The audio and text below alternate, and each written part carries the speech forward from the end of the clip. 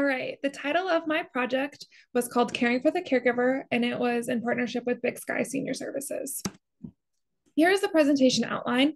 As you can see, we're going to go over some literature, the purpose of the project, the objectives, the alignment with the Rocky Mountain College OTD mission and core values, the project description, summary of process, description of outcome measures, the summary of those outcome measures, the sustainability, what I've learned, next steps, references, questions, and lastly, acknowledgements. A quick overview of the literature. So studies have shown that early detection and appropriate intervention support from others in similar situations and learn skills to manage stress and depression could be useful in reducing and preventing caregiver burnout. A support group provides opportunities for people to share personal experiences and feelings, coping strategies, or firsthand information about the disease or treatments. Caregivers may find themselves with so many responsibilities that they neglect taking care of themselves. Staying physically and emotionally strong is the best thing a caregiver can do for the person they're caring for. And finally, attending caregiver support group meetings is known to relieve tension and reduce the threat of becoming overwhelmed. So the purpose of this project, as we just saw, the literature supports the need for a caregiver support group. Many of the current interventions aim to enhance caregivers' ability to manage the behavioral issues or the deteriorations in functioning of dementia patients. However, there is a deficit of interventions that address the overall well-being of the caregiver. There has been no literature that specifically addresses how OT-led support groups could benefit caregiver wellness. Occupational therapists have the necessary training that could guide them in effectively assisting in the development of support groups. And to provide just some kind of reference to how many caregivers there is over 11 million Americans who provide unpaid care for people with Alzheimer's or dementias. So there's a lot of caregivers out there. Here are my objectives. So I developed an occupation-based support group for caregivers with Big Sky Senior Services. I presented the occupation-based support group for caregivers to key stakeholders within the community. Then I also presented a sustainability plan to Big Sky Senior Services that was based on the evaluative data attained from the results of the pre and post surveys that the key stakeholders completed. How this aligns with Rocky Mountain College's OTD mission and core values. It promoted lifelong learning by having education sprinkled throughout. The reader was constantly educated on ways they could help the caregiver and even just knowledge about the disease itself. We really embraced community engagement here. This was all about the community, and also diversity with just other denominations of churches coming into play here. And then this advocated for the value of occupation-based service delivery, as the entire group was obviously occupation-based, but also just the education of what even OT is for people who were unaware of it. Project description. So the support group manual provides support, education, and training to help the caregivers be the best caregiver for their loved one while learning about and utilizing tools for self-care.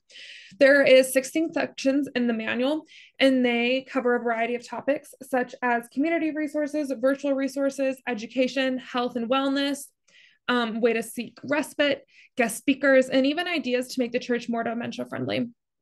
The topics were all researched through credible sources. The support group manual can be accessed either through the printed version or a PDF version. And then the manual was designed for everyone to use. It's easy to read and provides resources for additional education. The support group manual also has an introduction section that teaches you how to run a support group. And the sections can be used as a standalone education guide or an all-inclusive year-long support group. Each session was designed to be about 60 minutes long, including 30 minutes for education and 30 minutes for general sharing. Each section incorporates conversation starters to assist the group leaders in guiding conversations of their groups if needed. And then the sections even have opportunities for group members to either take something home or time to reflect.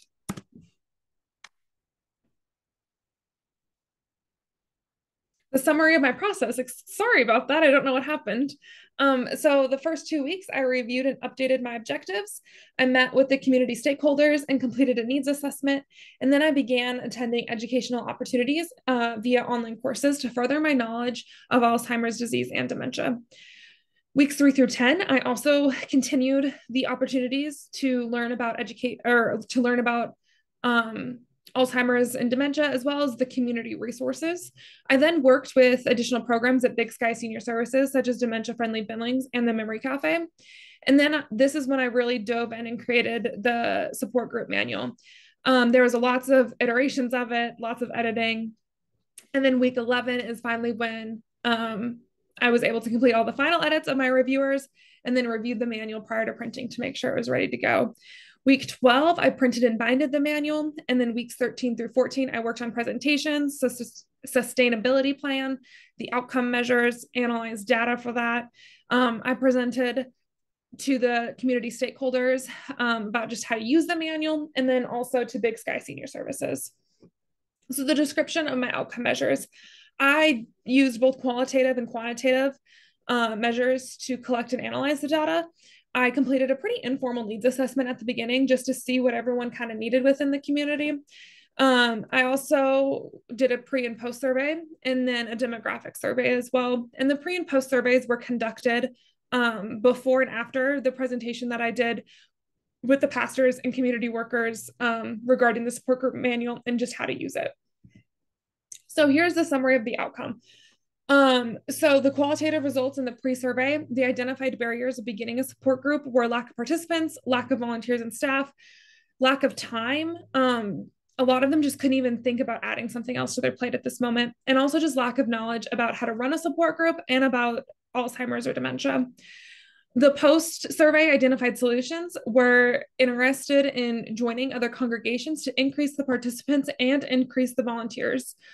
Also, they identified a solution as maybe beginning the support group in January versus trying to start one right now in the busy time of the year.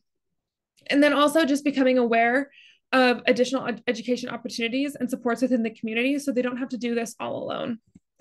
Here is the bar graphs of the quantitative results.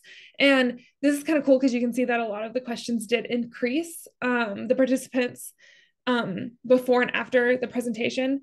So they were able to identify community resources at a higher rate. They were identifying a need for a support group better, as well as they were more likely to look towards finding a facilitator and working with other congregations. So based on the qualitative and quantitative results, there was an overall increase of knowledge, willingness to begin the work of beginning a support group, and increased ability to point people in the right direction to access community resources post-presentation. There was no change in the congregations or communities currently offering caregiver support groups. So basically, if they were or were not offering one beforehand, they were still not offering one. And then also there was no increase or change or decrease, so that's good, in identifying who the potential facilitator could be for their support group. Throughout the presentation, relationships began to form between the community members. The guests had not met prior to the presentation, and by the end, the pastors were discussing how they could join together to solve the challenges of lack of time, participants, and volunteers. And since community members have a difficult time creating and implementing programs within the community, an OT could be key as they have knowledge to share regarding the whole person, information about an array of diagnoses, and even understanding the environmental modifications. Big Sky Senior Services would also like to be a resource and assist others in beginning support groups in the future. So the sustainability, the manual was created so that each section could be used as a standalone resource or for a year-long support group. This ensured that at least parts of the manual were sustainable moving forward. Tyler, my site mentor, will be pitching the support group manual to another group of people in the following weeks. And then also, like I mentioned, a few of the pastors who attended, they expressed interest in working together to begin a support group in the new year. And this project surely has the bones to be sustainable throughout the community. However, just at this time, nobody has actually agreed to begin it. So lessons learned and what I would do differently. I got to learn how nonprofit works. I got to see the ins and the outs, and it was really cool. Community matters. I grew up in a small town, and so I've always known that community matters, but just to really see it in the town of the sides of Billings was great. Also, the value of occupational therapy within the community. I got to really see the value of how OTs can assist individuals before the need of a hospitalization or a rehab stay.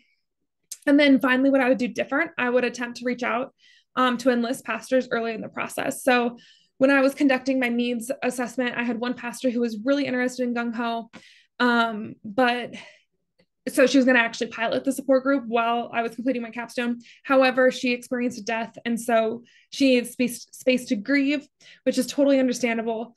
But I kind of quit asking other people to pilot it because I already had someone who was so excited to pilot it.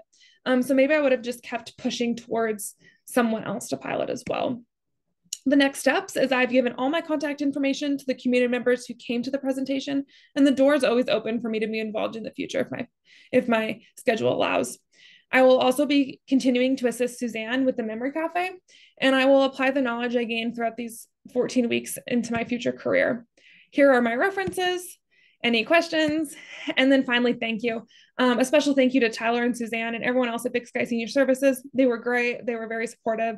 Also to Lynn Maloney and Dan Colts. They played such a key role in the beginning of just creating the support group manual. And then also to all the community members and pastors who took time to be a part of my journey and showed up for my presentation. And then hopefully we'll start one later. And thank you to all of you who are listening.